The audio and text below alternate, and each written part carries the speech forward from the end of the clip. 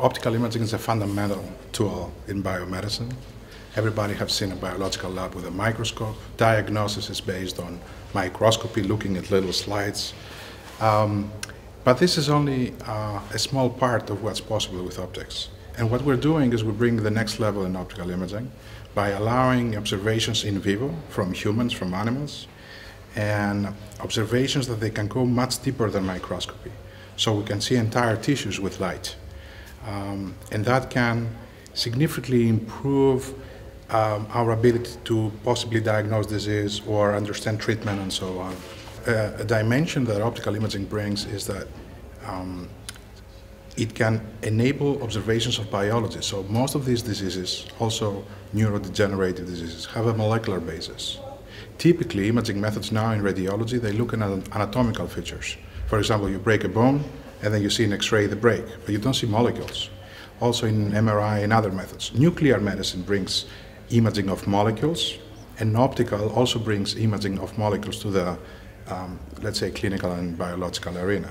So the idea here is not only to use light, but use it to see molecules in tissues, not anatomical features. And that is how you can see both molecular diseases and their evolution, but also drugs and how they act. When you're looking into brain or into other diseases, you are seeing different types of contrast than other imaging methods with light. So for example, you can see labeled substances you have labeled, or you can see blood, hemodynamics. No other imaging method can see the oxygenated, deoxygenated forms of blood. It's only light that can do that. That's also why in hospitals we have this little light oximeter in the finger, this little dippy light.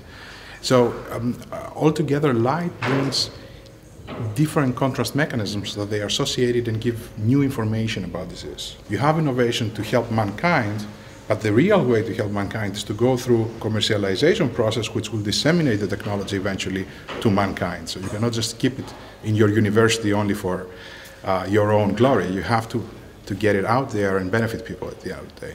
Very successful conference. I was very positively surprised because it brought together very key scientists with leading discoveries and leading technologies in the field.